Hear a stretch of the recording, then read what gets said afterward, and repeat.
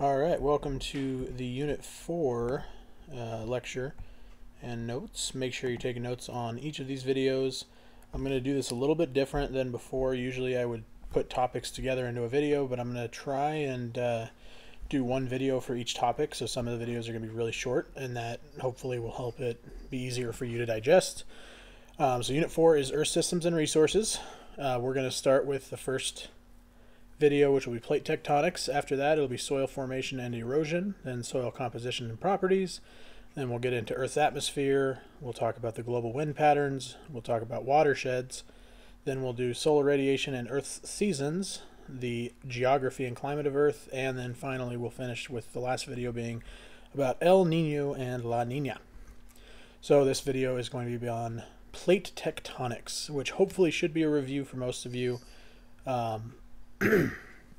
It's something that you've probably learned in the past.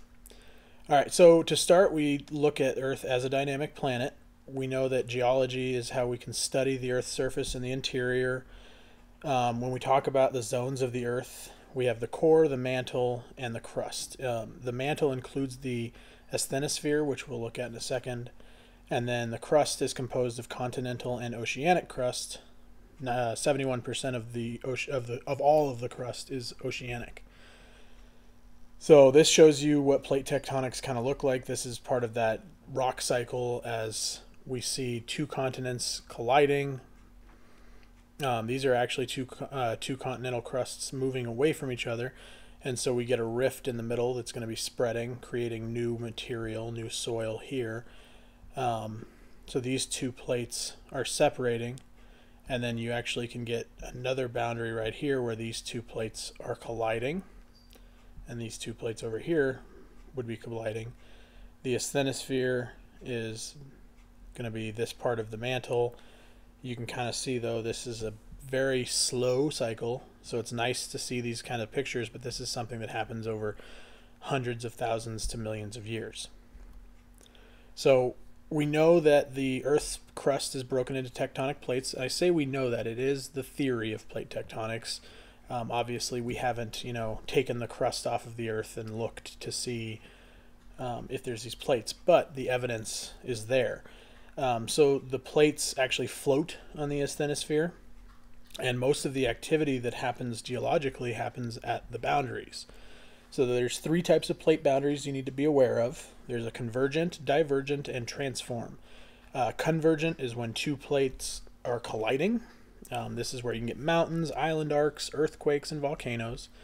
Divergent is where two plates are moving away from each other. This is where you get seafloor spreading or rift valleys. It can also cause volcanoes and earthquakes.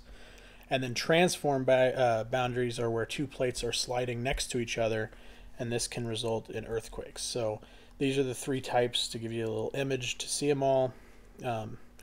Divergent, they're spreading away from each other. You get material coming up through that new area.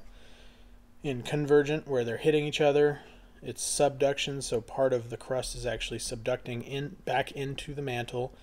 You can get trenches. This is typically where mountains are formed. You can kind of see that there are volcanic arcs that occur. The ring of fire, for instance, we'll look at in a second, is something of this. And then transform is where they are sliding together, and what will happen is these two plates, as they're moving, they might not all move consistently. It might not be a constant moving of, say, a centimeter per day or something like that, and it might be something where they're trying to move but they're stuck, and then when they finally get enough pressure and enough stress that they slide and they slip, and that actually causes an earthquake to be formed. That's actually the San Andreas fault is a transform, and that's very dangerous for earthquakes because of that pressure that's being built up. So this is just an example of all the different plates. You can actually use maps like this to determine where volcanoes and island arcs and earthquakes and hotspots and faults are. These kinds of images can be used, these kinds of maps can be used to help design and understand different threats. Obviously, there are other fault lines that exist that are outside of this map that you can't see because they are different types of faults. The ring of fire I was talking about, we look at around the Pacific plate. We get this nice ring and these island arcs that exist here, along with a lot of volcanoes.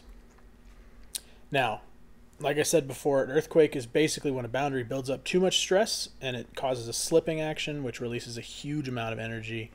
So you can imagine like you're popping your knuckle. If you slowly put pressure on it, nothing happens, and then eventually there's enough stress where you get a pop. So that's one way to look at it and think about it. So that brings us to the end of the first video. We'll get to the next video next.